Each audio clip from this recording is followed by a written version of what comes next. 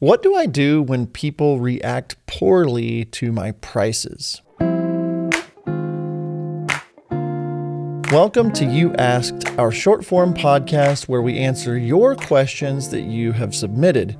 If you would like to submit a question for me or Nick to answer, head over to howtofilmweddings.com/survey, and who knows, your question might end up on the air. Today's episode is brought to you by our friends over at howtofilmweddings.com/delivery.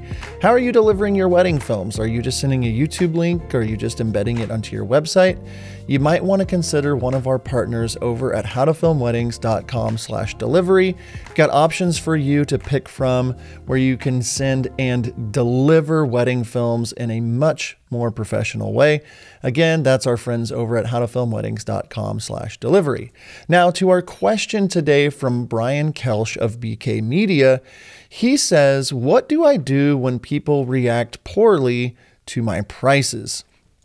I don't know about you, but there have been lots of times in my brand where people almost laugh me out of the room after I send the prices. You know, I don't know if you ever heard this one where it's like, oh my goodness, I had no idea you would charge that much for just a wedding video.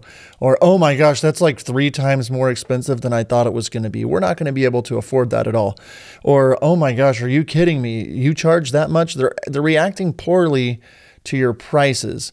And so today's short form podcast, we're going to just break down how to react to that, what to do with that, and maybe some mindset things to change the way people perceive our brand before they get to that point of reacting poorly to our prices. So the first thing I would like to say is be self-aware. And what I mean by that is ask yourself or ask for feedback for what your brand should be charging. Like, are your prices fair for your market and for the quality that you offer? You know, do you have good relationships with other vendors? Do you have work that backs it up? Do you have good relationships with previous clients? Be self-aware.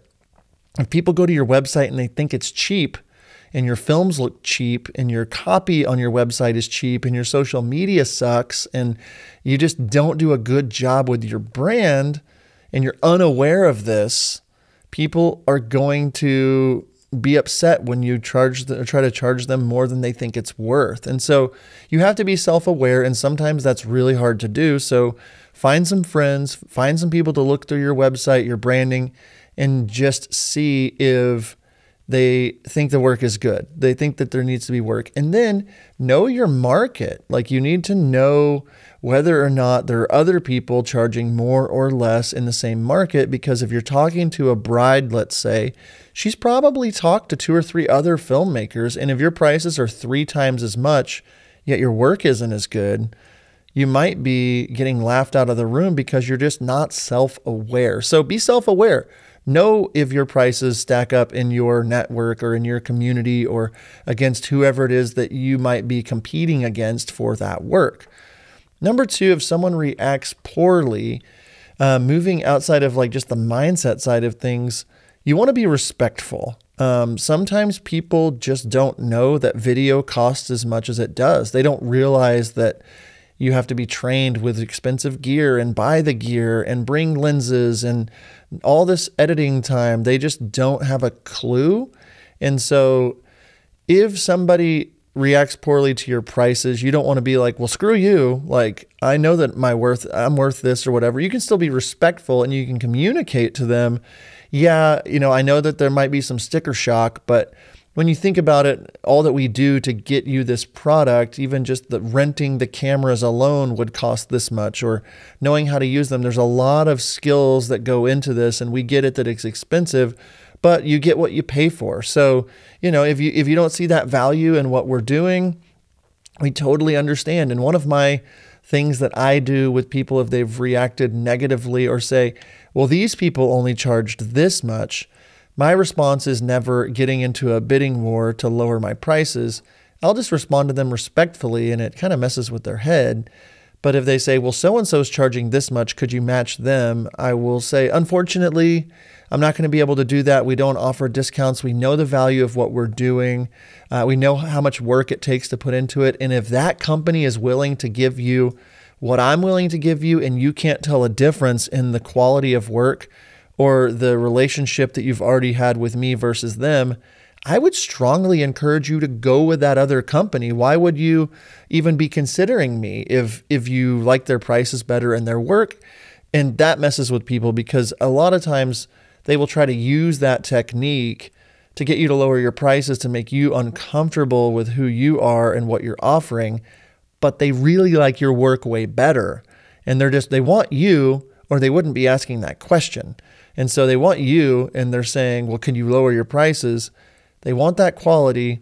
And if you're unwilling to move on that, some people will say, yeah, we're going to have to go with the other brand. But the people that say, well, I get it. I've had a lot of people after I've communicated, hey, if you think that their work is just as good, and if you think that the price is better and it's going to be just as great to work with them, go with them. I'll tell them that.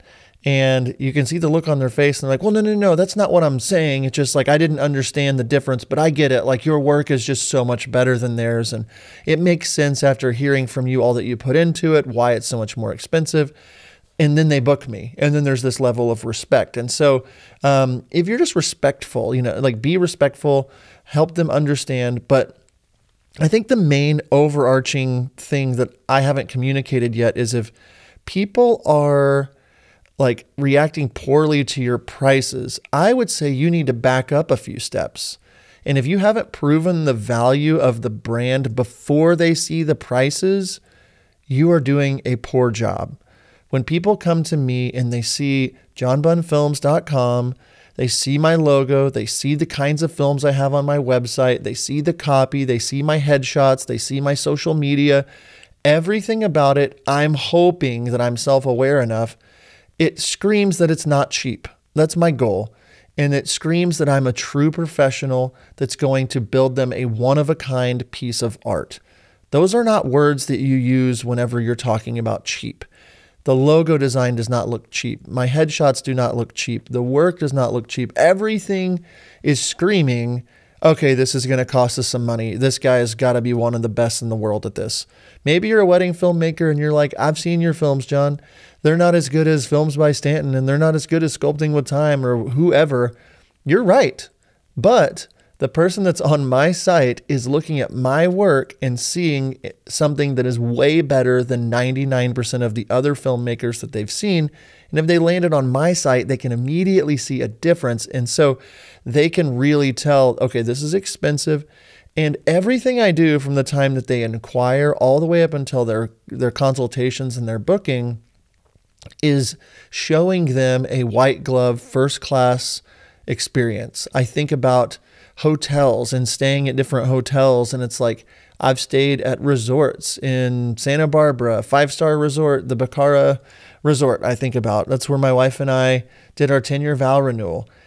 When you walk in, their words are different. Their outfits are different. The logo is different. It smells different. There's fresh flowers everywhere. There's a personal assistant to take you to your room. There's a letter that's written by hand on your bed and some chocolates and the nice robes, and everything is just luxurious. I expect to pay a premium for that. And when they say, yeah, it's $1,000 a night for the room, I'm not like, what? I can't believe it costs this much. Or when they say, yeah, your breakfast is going to be $100, I'm not sitting there saying, what? Like, it's eggs and bacon. No, it's eggs and bacon, but the view is over the ocean, and the way it's prepared is beautiful and perfect, and the experience. All of this screams, this costs a lot of money. And what happens is if you haven't done your job beforehand, maybe you're coming across as like a Motel 6. Maybe they look at your brand and say, I don't know about this. And so you have to be self-aware. You have to be respectful. And if you haven't proven the value of your brand before they see the prices, you're not doing your job. So take a look at your website this week. Take a look at your videos, your branding, and have that confidence in yourself to know your value, to know your numbers, know your worth, and stick to it. So what does your brand say about you? And what do people expect from your pricing based on your work? Think about those things this week. Hopefully this episode was helpful to you. I know that I love talking about prices and branding and things of that nature. So if you have a question for me about this episode or want to go deeper, leave it in the comments below this video, or even better, head over to Instagram at How to Film Weddings and shoot me a quick message. Let me know what you thought of this episode. Let us know if you're liking these. We've gotten a ton of really good feedback. We love the shorter 10 to 12 minute episodes, just so you can have something quick and easy that'll help you and get your mind set the right way for your day. So last but not least, I wanted to remind you of our friends over at howtofilmweddings.com/delivery. If you need somewhere to go to get your wedding films delivered and you don't know where to find the right companies, be sure to check out that list over at our website, howtofilmweddings.com/delivery. Thank you guys so much for tuning in. Until next time, we will see you.